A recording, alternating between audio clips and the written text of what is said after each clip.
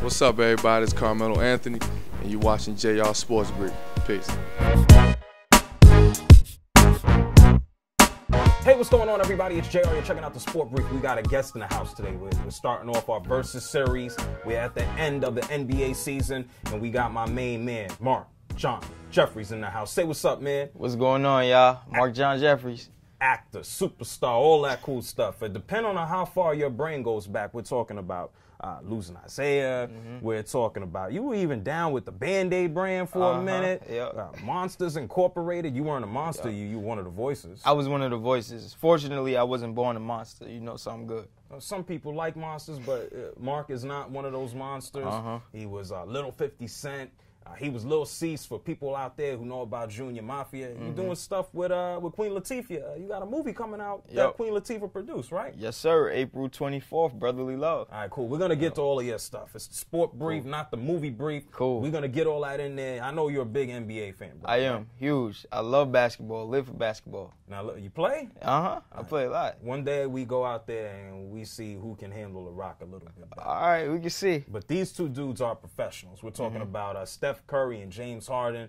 It's the end of the season, MVP race. There's a lot of other cats out there. Russell Westbrook playing out of his mind, carrying the Thunder, triple-double every night. Anthony Davis, freaking nature. He's like, do you remember Go-Go Gadget? Go-Go Gadget? Yeah, and Inspector Gadget. Listen, brother, not everybody, you have a good mind for a young cat. Not everybody remembers Inspector Gadget. You got to remember Inspector Gadget. People remember the movie, not the cartoon. Nah, I'm talking about the cartoon. So Anthony Davis is Go-Go Gadget, right? But then I think, those guys maybe they get in the playoffs between the Thunder and Pelicans. But with Steph Curry, we're talking about a guy. 23, 24 points, 7, 8 dimes a game. He's stealing. He's being nasty. He's crossing cats up. He's throwing up threes in dudes' faces. And in my opinion, I like James Harden for MVP. Okay. He's had to carry the Houston Rockets. Yes. He's kicking LeBron James in the nuts every now and then. James Harden has the funky beard. Yep. Just because Dwight Howard has been out, and I think Steph Curry, he started on fire, he's had a little bit more help. I would lean towards James Harden. What are your thoughts on the MVP race? I agree. Steph Curry, he's a fantastic player, shooter, ball handler, everything like that. But I think sometimes he gets bumped up a little bit more than the level that he is because he's flashy, So he's nice. Don't get me wrong. Steph Curry is a problem. But his 23 points, every shot was a contested shot or some crazy crossover dribble compared to when James Harden can give you 35, but 20 of them came from the line. So, sometimes people say, Steph Curry, because the fashion he scores in. If you took James Harden and you took him off the Houston Rockets, they would not be a playoff team. Oh, yeah, absolutely. I feel that if you took Steph Curry off of the Warriors, 6, they 7, would 8. be 6, 7, 8. So I agree with you on that one. Klay Thompson is a bad man. He is. What do you think about LeBron? Steph Curry, he recently said, he was like, if I had to pick MVP, I would either give it to myself or LeBron. I mean, you can't undershoot what LeBron does because every time he goes to a team, they become a team in championship contention. That's a ball player. Yeah. But at the same token, Cavaliers were struggling until they brought over JR and Iman. So he still has that support system that he needs, So I feel the MVP is that person that you put them on the team and they are the team. They're the one that makes everything stick. There's been games that LeBron sat out and Kyrie and Kevin Love held it down, did their thing, So, but their success didn't really start picking up even more steam until they got JR and Iman over there. So I think LeBron is in the discussion over Westbrook, but I can't say that it should go to him. Listen, I think James Harden is going to fake flop and fall from the free throw line to the basket all the way to the MVP trophy. And you know what? At the end of the day, Steph Curry is a bad man. I actually had a chance to talk to him and his family. He's not necessarily just a good dude out on the floor.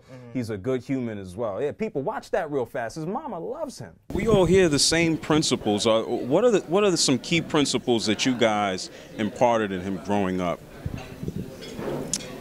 Faith, putting God first, putting family next, and then that puts everything else in this world into perspective when you do that. So God first and family.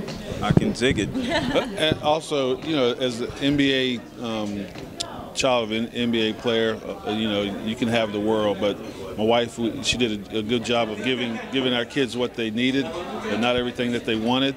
And I think that kept him humble and hungry, and it helped him to get to where he is right now. Yeah, so his mama loves him, and we're here with my man Marc John Jeffries. Brother, what's going on with you besides ball? What are some of these projects that you're working on? I have Brotherly Love coming out, or Kiki Palmer, Right. Romeo Miller, April 24th. Are you gonna ball with like Lil Romeo?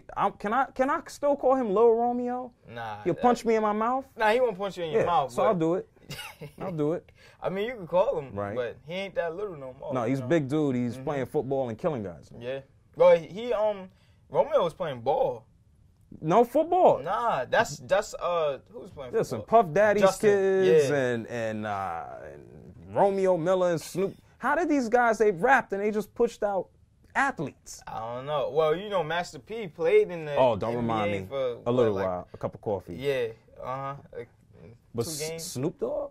Snoop, he big in the football. Listen, have you ever seen Snoop Dogg play basketball? Nah, I heard. I watched Snoop Dogg play ball at a NBA celebrity game. Yeah.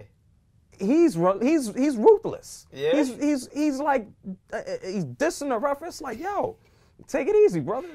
Competitive spirit. Rebounds, disgusting. But enough about them. Talk about these projects. Tell me about Power. What's up? Oh yeah, season 2 of Power, man. I got a recurring role on that on season 2, so it's gonna be interesting. I can't say too much, but Right. it's gonna be interesting. I think Power airs again in June, like June 6th, something like that. You're a busy man. Yes, sir. Where can people keep up with you? Let them know. Don't talk to me. Tell them out there. I know already. People, you can find me on Instagram or Twitter, Marc John J, MarcJohn, the letter J. I don't have Facebook, but there are a few of me. Don't follow me because it's not me. That's pretty much it. Just do me one last favor, man. Just tell everybody peace. Definitely. Peace, y'all. Thanks for having me. Thanks for having me. Of course, and we don't necessarily have, what are the initials? Is MMJ? What is my MJ? Yeah, you listen, man. There's a dyslexic part of my brain that doesn't work. But one thing I do know that works is your finger. You take your finger, whether it's on your iPhone or anything, and you follow this man, and then you hit that subscribe button. MJJ, tell him. I like that. Subscribe, you know. Follow, then subscribe. That's the order, you know. Follow, then subscribe. When I give out business cards, I say, read the name, know the face, remember the word. You know, that's how you gotta hit them. This was a little 50 Cent. You better listen to him. This is 50 Cent before the bullet holes. You better listen to him. Yup, 50 modeled his life after me. Now I'm just playing. He didn't do that. Yeah, that didn't make sense.